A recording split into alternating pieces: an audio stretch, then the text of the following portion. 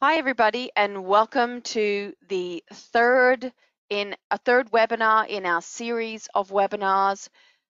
It's a balancing act, and we're going to focus on balancing the horse's diet. Now, just a little bit about who we are. If you have not been on one of our previous webinars and you're wondering who you're speaking to or listening to, I should say, that's me in the top picture. My name's Dr. Tania Cubitt. I'm originally from Australia, have a master's and PhD in equine nutrition. I moved over here from Australia in 2001, and I will be the presenter this evening. Dr. Stephen Duran, the founder and president of Performance Horse Nutrition, also master's and PhD, is going to be answering questions. And then probably the most important person in our team is Rebecca Scow. She keeps the wheels turning, and she keeps us in line. So thanks very much to Rebecca. So what are we going to discuss tonight? Well, we're going to talk about what we've looked at so far in our first two webinars, just a little recap. We're going to talk about what information is needed before we can ever balance a ration. People come to me and say, well, what do I feed my horse? I've got a 13-year-old horse, what do I feed him? Well, there's so much more information that I need, and so before you ask somebody, what should I feed my horse? I want you to be prepared with all the information that you need so that you can get the best possible answer. And then we're going to go through a slew of different examples of rations that have been balanced using our EquiBalance ration balancing software. I also want to point out what can go wrong when you balance rations. And then, of course, you can ask whatever questions that you have throughout or at the end. So what have we touched on so far? In the first webinar, we looked at basic digestion, and we went through the digestive system. The equine digestive system is made up of a simple, small stomach that does not have a lot of, cannot hold a lot of volume.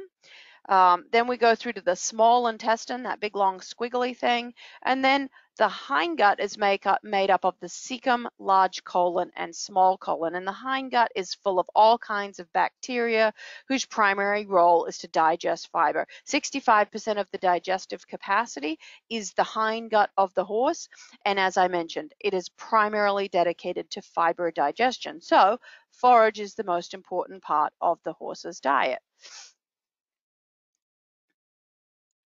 We then went on to talk about the fundamentals of forage. What is forage? Well, it's the fibrous parts of plant material. The two most common forms of forages are pasture plants, and then they can also be processed, cut, and dried into different forms. Baled hay, hay cubes, hay pellets, chopped forage. But we're looking at pastures, any pasture plants, legumes, grasses, those kinds of things. These all make up the forage part of the horse's diet, and these are extremely important. And we discussed that last week in Dr. Duran's webinar. So we went through the digestive system, and we highlighted the importance of forage. And I just want to, I always go back to this slide. I really think this is probably one of the most important things that anybody can ever show you when it comes to feeding horses is that the bare minimum amount of forage that a horse should eat. Absolute bare minimum is 1% of their body weight. So if we have a 1,000-pound horse, that would be 10 pounds of forage per day. Now, at that small an amount, they will lose weight, they will develop all kinds of stereotypical behaviors and bad manners and digestive issues, but they will, that will keep the gut moving.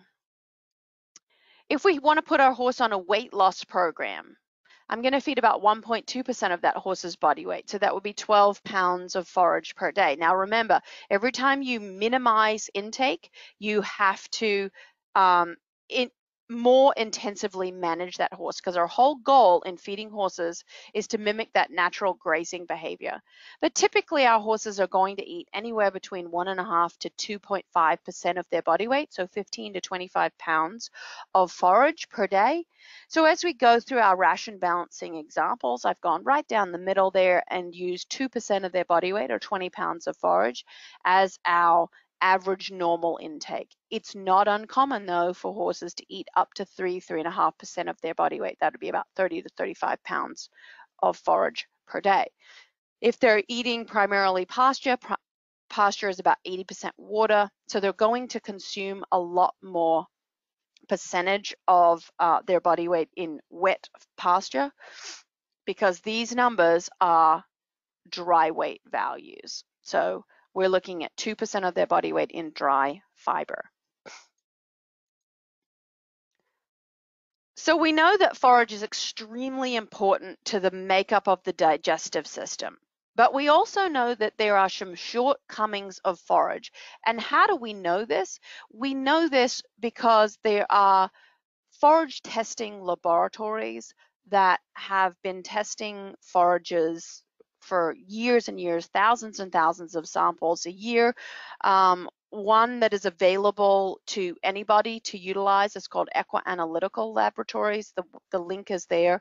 And to get a hay test run is going to run you anywhere from $18 to $100, depending on the depth of analysis that you want. Now, some of your feed companies, I know we have several clients that actually have their own forage labs, and so that may also come as a service as part of the feed that you're feeding, the feed company that you're using. So always make sure that you're asking if that is a service that they provide, because it's really the foundation to building a diet is understanding the forage that you have available. We know through numerous collations of this data year after year that there are trends for forages, especially out here on the East Coast, to be starting to be deficient in calcium and phosphorus. And really across the country, our forages are deficient in copper, zinc, and selenium. There are very few pockets of the country, of really the world, that have enough selenium in the soil, which therefore shows in the forage. And depending on the horse that you're feeding and the body condition and the energy output, energy and protein may also be deficient in the forage that you're feeding. So these are some shortcomings of forage. And the reason why we feed anything other than forage is to complement or supplement what you're not getting out of forage. So that's why it's really, really important to start with your forage, understand your forage, and build your diet from there. So as I mentioned, we need to complement these, whatever your available forage is, or balance the diet with these deficiencies in your diet. You need to choose the correct feed, concentrate.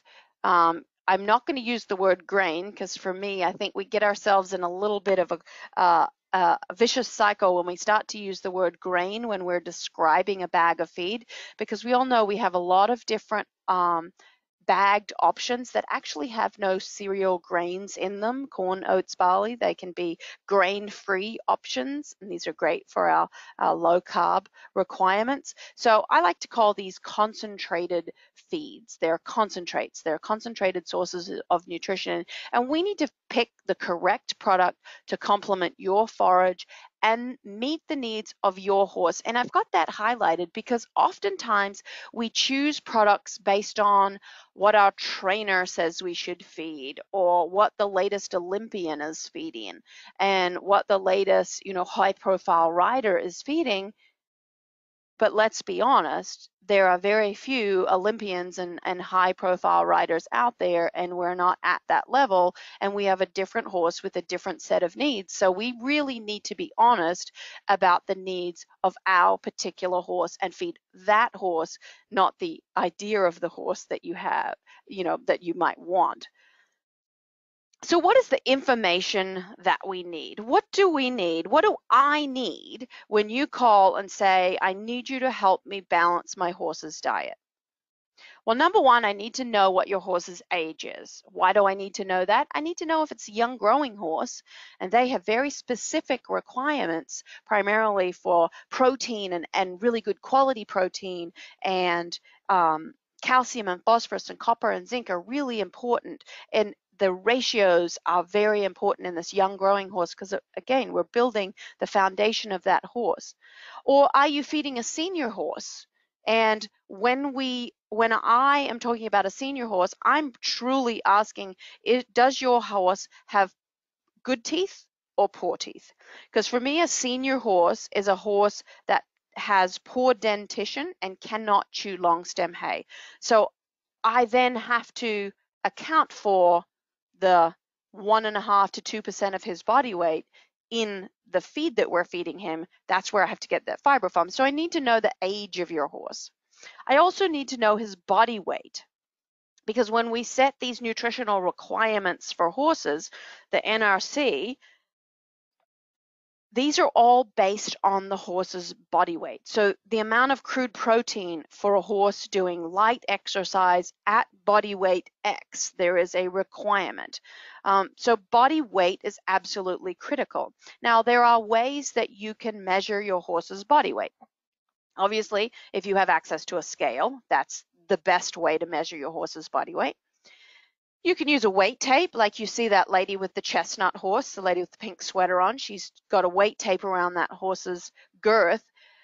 But we all know that if you have 5 people at your barn weight taping the same horse, they're all going to get 5 different values, and the scale weight to a weight tape weight is going to be off probably by about 200 to 300 pounds. So weight tapes are great for looking at trends in weight gain or weight loss, but they're not 100% accurate for actually estimating body weight. But if you don't have another alternative, then it's the lesser of all evils. Then there is also a simple equation that we can do. Any of us that are homeschooling mothers right now have got our math cogs turning in our brain again, because we're now trying to teach our children all of these fundamentals. And so you actually put a tape measure around the horse's girth, and you times that number by that number again. So girth in inches times girth in inches times the length of the horse. And the length of the horse goes from the point of the shoulder to the point of the buttock. So if I use my little drawing tool here on this fat horse, it would be from the point of the shoulder here all the way to the point of the buttock right here. Okay, and we're going to measure right that length there. And so that is the length of the horse. And then you're going to take that number of girth by length, and you're going to take that number and divide it by 330, and that will give you an estimate of weight in pounds.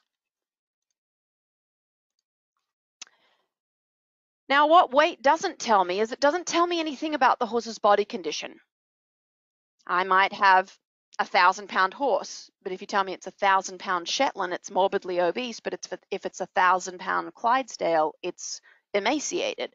So body weight doesn't tell me anything about the horse's actual body fat.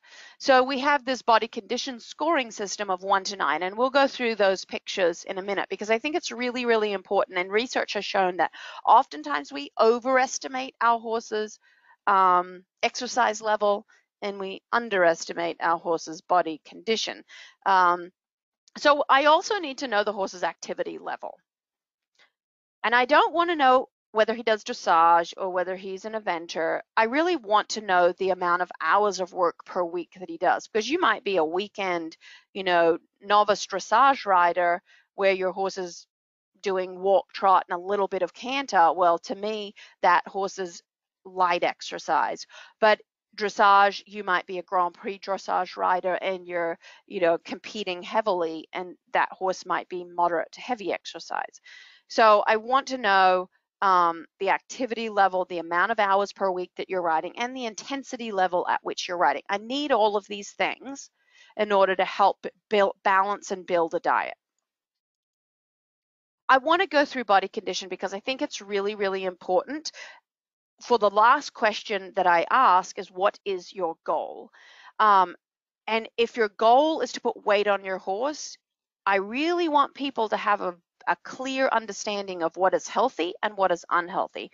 So if we're going to body condition score a horse, we actually want to evaluate all of these different areas: the neck, over the withers, over the back, over the flank, over the ribs, where you would do the girth up, over the tail head, over the buttocks. We want to take all of these areas and average them all and get a body condition score.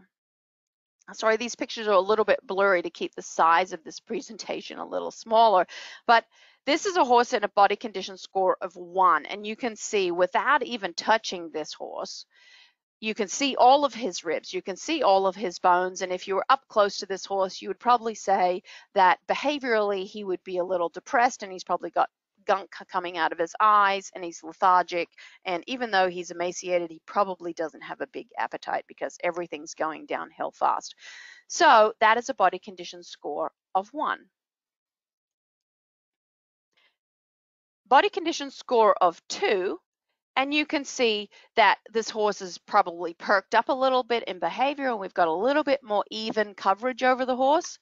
Just like body condition scoring any animal, whether it be your cat or your dog or your cows, you really have to put your hands on the horse. I want you to palpate the horse and feel these areas. You don't want to just look, because as we get into the higher numbers, it's really important to be able to feel how much fat am I going to, or how much flesh am I going through to find the ribs or find the bones, for example. A 3, we're starting to get a lot more even coverage over this horse. I can still see a visual outline of the ribs, and I can still palpate the hip bones, the pin bones, and we really don't have any crest. There's almost a little bit of a dip in front of the withers. Now this horse here, this is a body condition score of 4, and I can still see a faint outline of the ribs. Now, if this is an elite level endurance horse or a racehorse, a thoroughbred in peak performance, this might be peak performing level for them. But for most of our horses and broodmares and pleasure horses, this is still considered thin. This horse to me here is a body condition score of 5, and this horse is ideal. I palpate this horse, and I don't have to push really hard to feel the ribs, but I don't visually see the ribs. I don't have to palpate anywhere in the body very much to feel the bones, but I don't visually see them. I've got even coverage over the whole animal.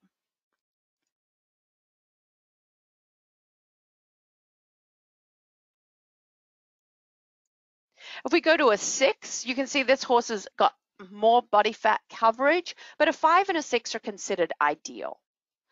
Body condition score of 7. Now we're starting to get a little bit more fat pads. You can see this horse has got some more fat over where you would do the girth up, a little bit more fat over the back. The withers are starting to get lost there. This horse is a body condition score of 8, definitely fat. What you can't see in this photograph, this is a horse that I've seen, there are actually little creases on this horse's hindquarter where the skin is folding up because there's so much fat. I always joke and say it's quite amusing that this horse's head is in a feed bucket. Of course, he's really fat and he's eating. And now we have a body condition score of 9, and everybody would say that this horse is obese. It's got a huge crest. This horse was being used for glucose and insulin studies. You can't see where the tail head comes out because there's a big fat pad over its tail head. I don't even see withers. I don't see where the shoulder actually goes into the barrel of the horse. Your saddle would ride up the horse's neck if it wasn't for its front 2 legs. This horse is extremely fat.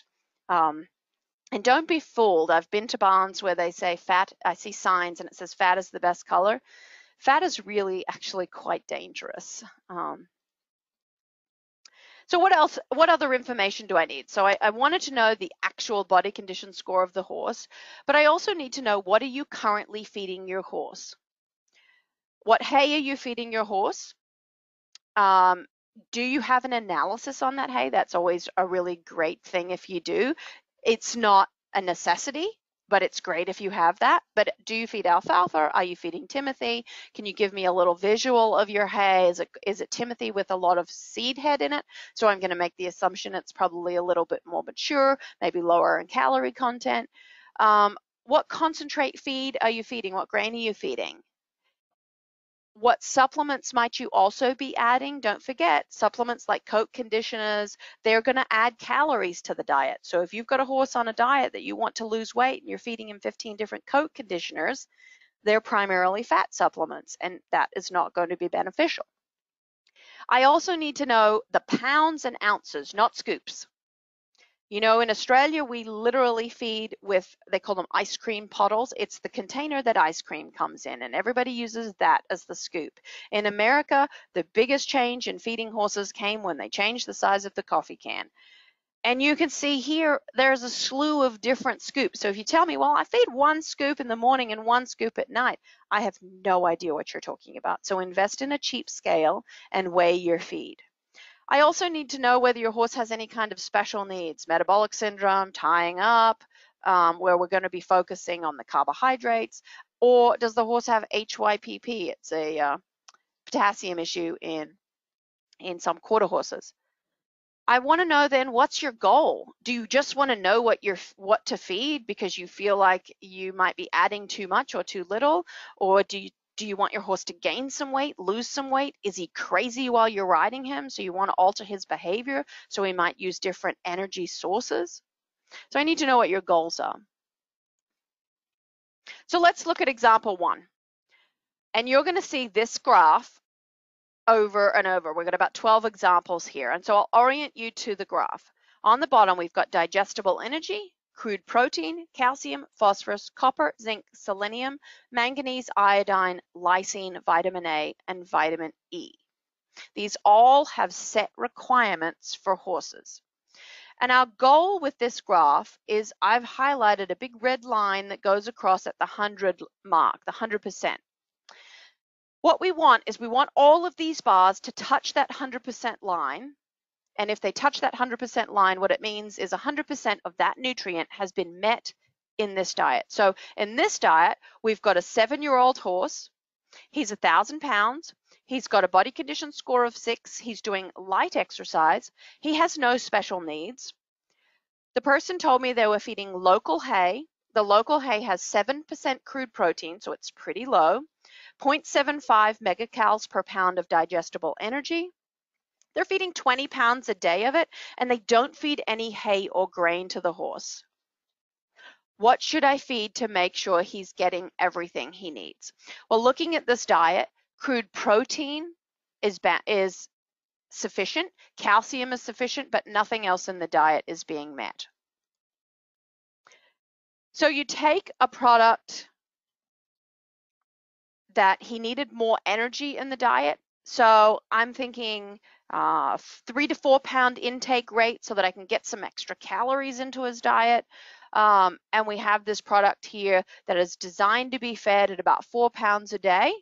And you can see what a balanced diet looks like on this graph. So we've got our 20 pounds of local grass hay, and we've got 4 pounds of our pelleted feed that is designed to be fed. It's concentrated to be fed at 3 to 4 pounds a day because he's doing light exercise, so he didn't need a boatload of extra calories.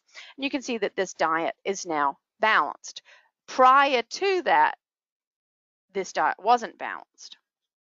So we take example 2. We have the same horse, but we've changed the hay source. Now we can find a better quality hay.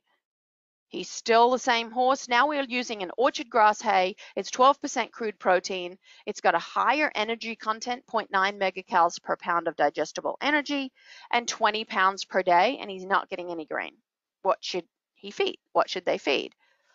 Well, now this diet, the energy is being met in this diet.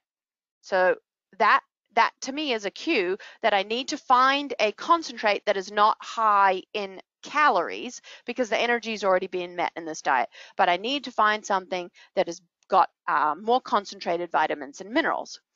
So to me, always that is a balancer product, a balancer pellet. So I put in a generic balancer pellet, and you can see we have all of the minerals are now met in this diet. Those balancer pellets across the board, doesn't matter the brand, they're typically meant to be fed at a 1 pound feeding rate. So we feed 20 pounds of our better quality orchard grass hay and a pound of balancer. And now this horse doing light exercise is getting all the vitamins and minerals he needs. Why is it important that he gets all those vitamins and minerals? They're going to help with immune function, coat health, hoof health, muscle function, recovery. They're going to help in a lot of different ways. Now, we do have some people that aren't feeding a grain concentrate or a bagged concentrate, and they might use what we call an unfortified grain, like oats. In this diet, I just wanted to show you that you could use oats with your good quality hay, a pound of oats, and I've got 2.5 ounces of a vitamin mineral supplement. Now I've got a star beside that. This is a vitamin and mineral supplement that I designed, so I am confident of its ingredients that are included, and of the mineral profile. So I'm confident using this one. Across the board, they're not all the same though. And at the end, I think I'll wrap it all up with how do you decide which feeds, which minerals. I'm showing you a lot of examples, but how do you become an overnight expert? How do you know which one you should choose to balance your horse's diet? Well, let's shift gears and look at a horse that is in early lactation. Now, a mare in early lactation, there really isn't any other horse that has higher nutrient requirements than a mare in early lactation. I mean, this is the peak of nutrient requirements. So she's 10 years old, she's 1,000 pounds, she's got a body condition score of 5, she's in early lactation, and we have that same old local grass hay that we're feeding her with 7% crude protein, not much energy, and she's getting 20 pounds a day because that's 2% of her body weight. We would have to feed about 11 pounds of a mare and foal feed to balance this diet to get her enough energy and crude protein.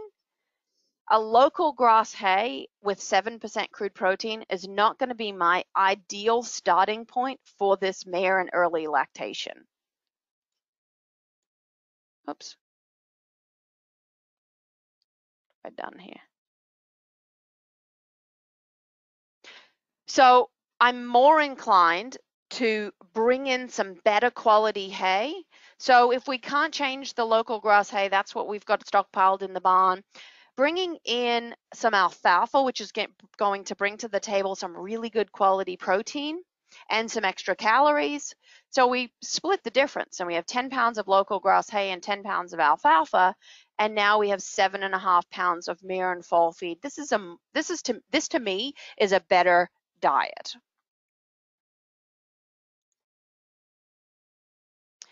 Again, if we're able to just improve the quality of the base hay and go with that orchard grass hay, 20 pounds of that better quality hay, and 8 pounds of our mare and foal feed. And again, this is another option. You're getting confused, I know. You're sitting at your computer screen thinking, my God, which one should I choose? It's very confusing. This is a confusing topic, and I'm here to tell you that there are 10 different ways to feed the same horse. And so it's very difficult to just say, well, you feed a mare in early lactation, this is the only way you feed her. There is one wrong way to feed her, and that is to have these bars not meet this 100% line. That is the wrong way to feed her. So she wouldn't be getting all the nutrients she needed in her diet. But there are a lot of right ways to feed her. There are a lot of different options, and they're all correct, and they're all going to balance the diet. So there's a lot of different options. So again, at the end, it'll all tie together. But just know you need to build a good team. So let's look at an example with a horse that does have some kind of underlying condition. So we got a 13-year-old horse. He's 1,000 pounds. He should be 900 pounds. He's got a body condition score of 8, so he's fat. He's not doing any exercise. He's getting that local grass hay. What else should he be getting fed? So if I'm going to balance a diet for a horse that's fat, number one, I want to make sure that the digestible energy is slightly less than what is required for a horse that was in a good body condition score. So you can see everything is met, every nutrient in this diet is met except digestible energy. It's at about 75% because I want to put him on a calorie restriction diet. But notice I also brought his hay intake down to 12 pounds. So that's 1.2% of his body weight. And I don't want to keep it here for a long time. But remember, if I have a horse on a weight loss program, I'm going to feed him 1.2% of his body weight. But you're going to have to use slow feeders and grazing muzzles and all kinds of things to try and mimic that grazing behavior. One other thing that we really need to be cognizant of when we're balancing this particular diet is we need to make sure that the sugars and starches are low also in this diet. So our local hay has 7% water-soluble carbohydrates, 1% starch, and if you add those together, that gives us our non-structural carbohydrate value, and so that is 8%. Balancer, our ration balancer, the one that I chose, 7.2% water-soluble carbohydrate, 7.2% starch, for a total of 14.4% non-structural carbohydrates. Now, any of you that have a horse with metabolic syndrome or any of these metabolic issues, you know, well, I need the ingredients in my diet to be 10% or less. So you would look at this balancer and say, no, I can't feed that. It's 14.4% non-structural carbohydrates. That's too much for my horse. But this is where we have to do a little bit of math in our head real quick and work out how much are we actually feeding, because percentages are really pointless unless they're attached to the amount that you're feeding. So the actual amount of non-structural carbohydrates in ounces that you're going to get out of your hay is 15 ounces, and the actual amount of non-structural carbs that you're getting out of the balancer is 2.3 ounces because it's got such a low feeding rate. Now, let's just say we've got a horse with laminitis. He's 900 pounds, but he should be 1,000 pounds because he's thin, right? He's not doing any exercise. So what am I going to feed this horse without giving him extra sugars and starches, but to give him extra calories? So we've still got that local grass hay because it was really low in non-structural carbohydrates, and it's the only thing that's available at the barn where I board, because I know we've got to be realistic here. And now I'm going to add 4 pounds of our low carb feed, our carb safe type product. And you can see in the diet, the digestible energy is at about 120% of his requirement because I want him to gain some weight. And again, if we look, our non-structural carbohydrates are still low in this diet. So let's go to a senior feed, because this really leads into where we can see some of our mistakes. So a senior horse for me is that horse that has really poor dentition and can't chew. So he's 27 years old, he's 1,000 pounds, he's a body condition score of 4. I'd like him to gain a little bit of weight, but sometimes at this age, we're really not going to gain a lot of weight. We're just looking at maintenance and quality of life, and quality of life is getting them to eat the food. He's not doing any exercise, but the owner tells me the horse cannot chew long stem hay, so what should they feed? Because they listened to my webinar and they know he needs to get a certain amount of fiber in his diet, so how do they do that? Well, senior feeds are designed to be very high in fiber. They're diluted as far as their vitamin and mineral content and their energy content so that they have a very high feeding rate so that we can get that 2% of body weight of fiber into the horse.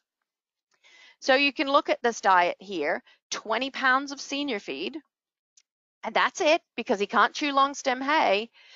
It's a complete feed, so it's giving the fiber and all the nutrients in one feed, and you can see that the diet is balanced. You see, vitamin E is quite high because the vitamin E requirement set by the NRC is 500 IUs per pound, but we know that vitamin E is really important for a muscle function and immune function, and also can help with glucose and insulin metabolism. We know these old horses have really poor immune function and poor muscle function, so we really bump up the vitamin E in these senior feeds.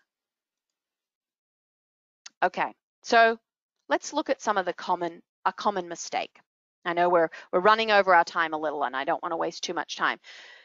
So senior feeds are probably one of the most misused feeds on the market. Senior feeds, as I mentioned, they're designed to be fed as the sole source of the horse's diet. These horses that have poor dentition as complete feeds. Feeding rates are really high and the nutrients aren't very concentrated. So when you go out and feed 3 pounds of senior feed to your 15-year-old trail horse, this is not an ideal scenario. Look at this diet. You're going to be happy because your horse's body weight is going to maintain. Why? Because look, the digestible energy requirements are being met. So his body condition is going to look beautiful. But look at the rest of the nutrients that you're shortchanging him on. Calcium, phosphorus, copper, zinc, selenium, iodine, vitamin A.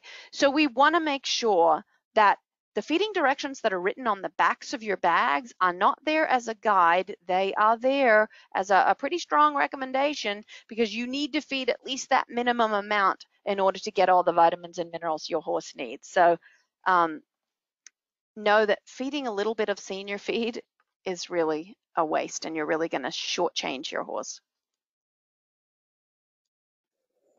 To balance this horse's diet, you'd have to feed 10 pounds of senior feed. Well, if you fed him 10 pounds of senior feed, you'd be nearly at 150% of his energy requirements and he's going to get fat. So you're not going to do that, but that's what you would have to feed to give him all the vitamins and minerals.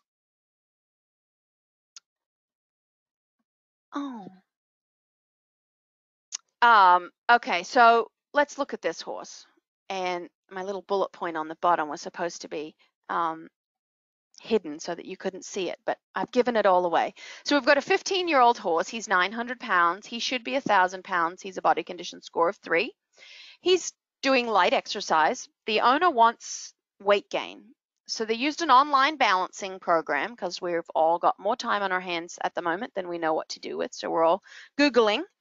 And they came up with this diet. Okay, so they got local grass hay at their barn.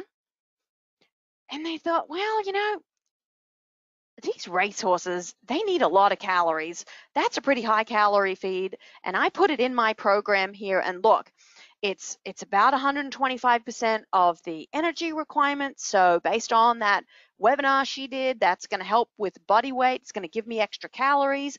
Everything else in the diet is balanced. This is pretty good. You know, I'm great.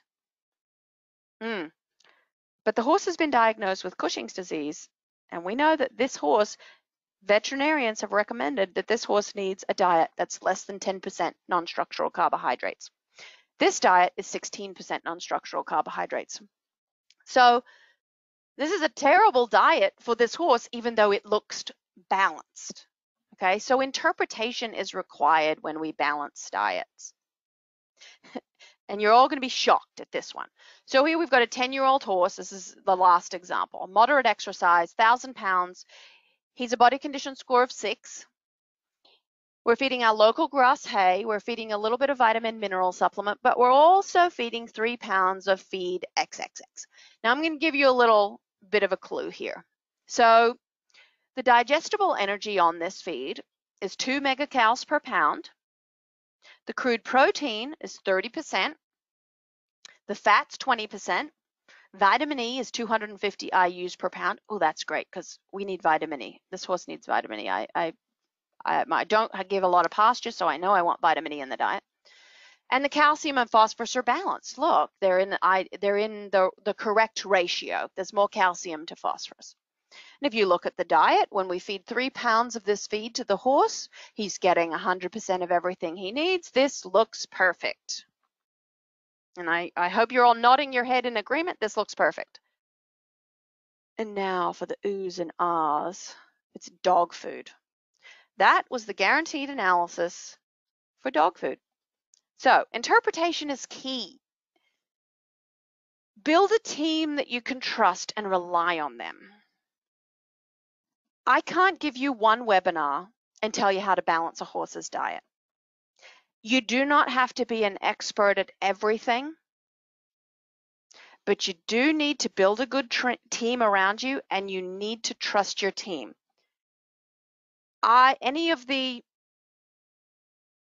logos that you saw at the beginning of our slide or at the end of our presentation, I 100% trust every one of the reps that work for all of our clients and would recommend them to be part of your team. You're going to have a veterinarian, you're going to have a farrier, you're going to have someone who does dental work, you're going to have a trainer, and these are all part of your team. And it's really important that you trust the nutritionist and the feed representatives that you're working with, that they are going to recommend the right feeds to you, and they're going to help you, because this is a really complicated topic and we're not going to become overnight experts. And if you get online, you're just going to get confused. So you guys have been absolutely fantastic. There's been questions coming in left, right, and center. So Dr. Duran is earning his money tonight. So webinar series number 4. It's going to be viewer's choice. Now, we're all getting a bit jaded from webinars, so we're going to give you a week off. I'm going to do it 2 weeks from today, Wednesday, April 22nd at 8 p.m. Eastern Daylight Time. I want you to watch the Performance Horse Nutrition Facebook page for a poll of topic choices. So Dr. Duran and Rebecca and myself will come up with 4 or 5 topics. You answer the poll, every vote counts, and we will present based on the highest ranking topic.